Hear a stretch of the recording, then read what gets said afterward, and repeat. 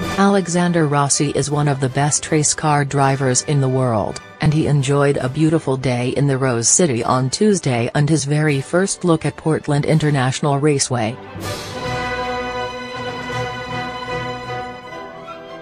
"It's great," says Rossi, adding, "I mean, it's such a beautiful place and a great place to have a racetrack. I think we're spoiled a bit with the weather today, but super excited that the Verizon IndyCar Series is coming back here after over a decade away." The Indy cars first came to Portland in 1984 and ran for more than 2 decades.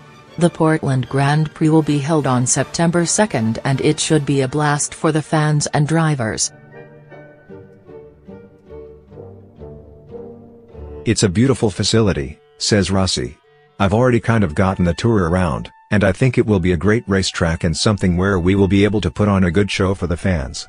It's got quite a few high-speed corners, which we as racing drivers love. And it looks like a couple of passing opportunities as well. So really all you can ask for in a racetrack." The 26-year-old Rossi is from California and raced Formula One for 5 years.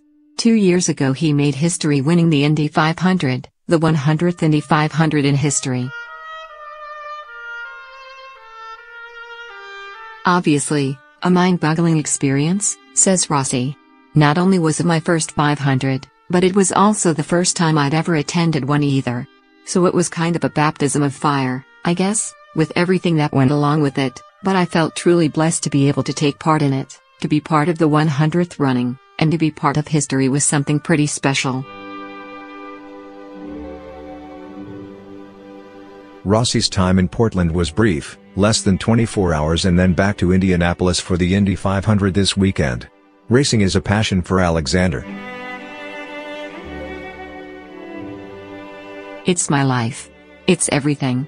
It's what I eat, breathe and sleep. I couldn't imagine doing anything else," he says.